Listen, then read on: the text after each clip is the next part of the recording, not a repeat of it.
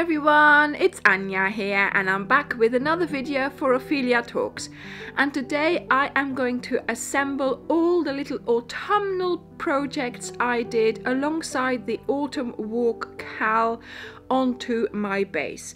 Now of course you don't need to do the same thing, you can put them in a bowl, you can make bunting, you can put them on a wreath, whatever you would like to do with them is of course perfectly fine.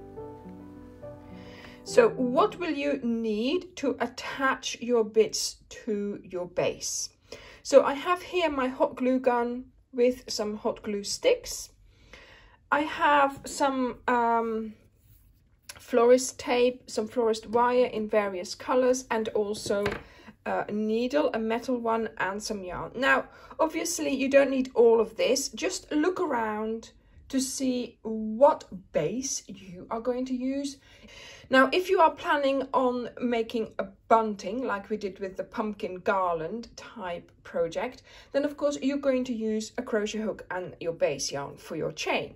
But I am using my base, so I'm going to try and attach things with my hot glue gun. Maybe it would be easier to pull the ends, because of course I haven't removed them, towards the back and then just tie it all up there, because nobody's going to see the back. So let's see how I can attach it best.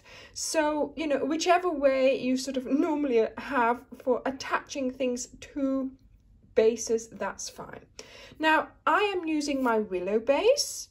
As you can see here, this is the one I made, so I will show you how to make that in the next video, and there is a link below the next video where I actually got the idea, and you can make this as well because she can make it too. I am planning on trying and making it with foraged materials as well very soon in the future. Now if you don't have that base, or you can't go out to make one, and you might have a wreath.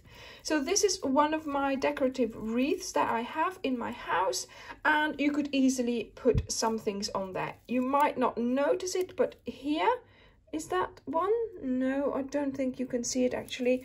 There is some, I have used this before, so I have glued hot glued stuff on there and just pulled it back off again when the season was over. So it can be done, you can reuse these wreaths. So just depending on what you have, you could do a basket full of your little makes, or just on your mantelpiece with some candles next to it. Of course, do be careful for fire safety. And of course, what else do you need? You need all the things that you have made. Now obviously I've been making some, and while I was filming, and then I sent the patterns to Karen for her to try them out, and actually she made so many things for me because she just couldn't stop making them. So thank you, Karen, for making all the little bits. This is not all of it, okay? There is a lot more, but I have I have already taken my base and I have put it all on there in a nice way, because of course that takes a little bit long to sort of try a composition out, seeing what and how it would look and what would be the better thing to do. So we also have some normal leaves in here, which I've done before on the channel as well. We made some toadstools, and then of course a number of pumpkins. I mean, yes, I think Karen had a field day making all these for me as well. So now, for instance, if you were to put this on your wreath, then you'll just have to find a base thing to start with. So this will cover up some of the base. So let's do that, for just showing you how I go about putting my thing together. And as you can see, all the ends are still there, which I don't mind. It's just you need to now sort out what you're going to do with it. And if I was to use the ends now for sewing it, sort of putting them on the needle and then sort of weaving them in and out, that would secure it as well. So there's lots of ways that you can try and secure your items to your base that you are going to make. Okay, and then now on top of here I'll probably put some, can I find it, maybe a toadstool and an acorn. See, this is without anything, because in the beginning I just sewed it in, or I cut it off. Can't remember what I did, but then that makes, you know, that will have to be glued on now. Okay, so that will attach it sort of forevermore.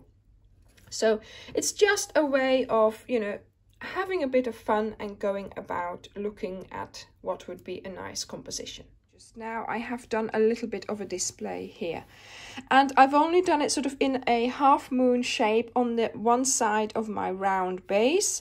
I put my pumpkins here down below, then I put some acorns here, pine cones, mushrooms. So I just sort of put them together as if you were walking through the forest and you were collecting them at certain points. And just like with the wreath, I did the leaves first. So I first laid out some leaves flat on there, just to you know, sort of help you get a base ready for then putting your items on top. As you can see, all the ends are still sticking out, but that's good, because now I can actually start attaching it either with my hot glue gun, sewing in the ends through the willow to the back, and then maybe tying it to another end. Also think about it, if you want to undo it later on as well, if you want to reuse your base, then you'll have to find a way to attach it without actually damaging your base. So let me just sit down now and see if I can start attaching things. Before I touch anything, I've taken a picture of my composition here, so that if I do lose it, you know, because I spent a bit of time putting it together, putting it on, taking things off, you know, rearranging things, because I had these items mixed up first, but I had the pumpkins on the base. I thought, you know, you can't really put pumpkins in the air up there. So yeah, I thought this was the one that I liked. So I then did take a picture of that, so in case you, you know, you sort of lose it. But what I generally do is, once I have it all there, I then start from one end and I sort of go through it like that. So I have here 2 little leaves that I want to attach, and because, right, let me just pull this back like that, so they are about there, and because I've still got this on and there's 2 of them and that one is on there as well, I'm going to just try and just bring the end through to the other side. See, that worked really well. This one will go, this is a metal darning needle. It's a higher one, and I have to say I really like using them because, well, it's aluminium, and obviously you can use them for things like that because they won't break like plastic ones will. So don't go into the same hole, go into somewhere else, and yeah, there we go. So there we go. So I could actually just, obviously not now, I'm not going to turn around my but I could just tie it around the back if I had maybe put this underneath. Right, this is my pot of hot glue sticks. See, put this underneath. Now you can give it a little bit of a knot at the underside without moving all your other things. There we go. So we'll turn it over, cut off the ends later, but this is now attached, and you know, it might just move a bit, but that's okay. There we go. See? And yeah, you'll just have to try. And, you know, like I said, whichever way you think you're going to be able to attach it is fine. If you're not worried about undoing it, then just hot glue it all, basically. But I really love this tray. I've made 2. One is in the bedroom with some natural decoration, some pine cones and some other stuff that I found on that same day when I made it. So yeah, I really love that. So I don't want to ruin it. I want to reuse it for other times as well. So then we bring this one to sort of there, so it just overlaps a little bit. That's fine. Take it out, and then I'm going to do the same thing. Maybe I can do the whole thing like that. Obviously, the pumpkins will have to be so hot glued on, because obviously or maybe, yeah, the end is here. So yeah, I mean, obviously I could put the end through to the end, to the bottom. Okay, it's all happening, you know, so you'll see possibilities of how to do this. So I am just going to continue doing this. Shall I time lapse it? I'll show you some of it in a moment.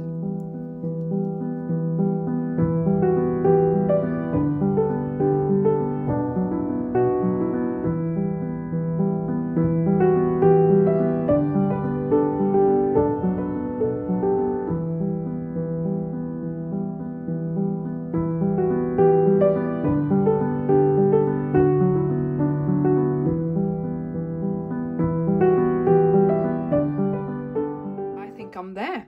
So what I've done is I have pulled all the ends to the back. Some of these are loose because there were no ends, but I have also tied most of them at the back, so it's looking quite okay. So first, before I do anything else, I'm just going to attach, plugging in my hot glue gun again, because obviously I didn't need it. I was able to pull everything to the back, so this is all reasonably well attached, apart from, like I said, the few ones that didn't have anything left to attach them with. So I'm just going to do that now, and then I shall turn it over and show you. Right, okay, so we have a little one here that needs a little blob. I'll just put a little blob on and just push it down and hope that that will keep it on. If it doesn't, when I lift it up, obviously there'll be other things that will have to be put on there. See, just a little blob like that, and then just push it on. I mean, yeah, it's obviously you can make it permanent, but I tend to change things like the, oh, that was attached, okay, but not just yet tied down, so I'll have to do that once I get there. Right, so let me just try and turn it over. Yeah, look, that's a good sign, nothing's falling down.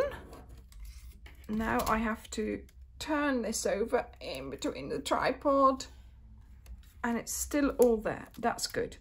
Okay, so yeah, as you can see, there's long bits here, and to be honest, I'm just going to keep tying them together.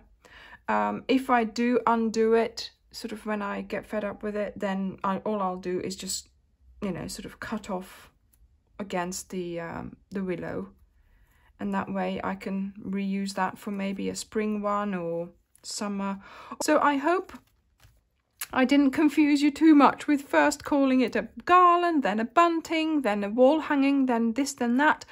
You know, sort of towards when I was making all these things, I had the opportunity to go and make these baskets, and then I was given some of the leftover willow, and then of course your head starts, you know, I had this wonderful material to work with. All of a sudden I was watching more willow YouTube videos about basket making and everything, and then there it was, that tray, and I watched it the evening, and I thought, oh, that's a nice thing, I'll do that one day when I you know, when I'm going for a walk and I take my secateurs and I just cut a few things off. And then all of a sudden you know, my willow had gone too dry to use, and I thought, oh, that's a real shame, I really don't want to chuck it. Obviously I haven't, I've got a little bit left, and I've just got it in the corner of the room as decoration. And you know, that way you sort of, you know, I used it in a different way. It had to be straight for this, so it was perfect. So there we go. So I've tied most of these things on. All I need to do now is find my scissors, which would be handy if I actually still had them around, of course. There they are. Okay, and now all I'm going to do is making sure that you've done the knot for every one that you're going to cut off. You might have, you know, missed one here and there. I'm also going to, you know, see, look, interconnect. I mean, obviously it's not super important. There we go, just ensuring it's not going to fall off. And then once you've done that, you can go back to the front with your hot glue gun and just position things, because of course we've turned it over now. But look, this is quite neat at the back, right? And that's not going to make it sit away from the wall too much either. Some of the chains are longer, so don't cut those. Just cut the strands. There we go.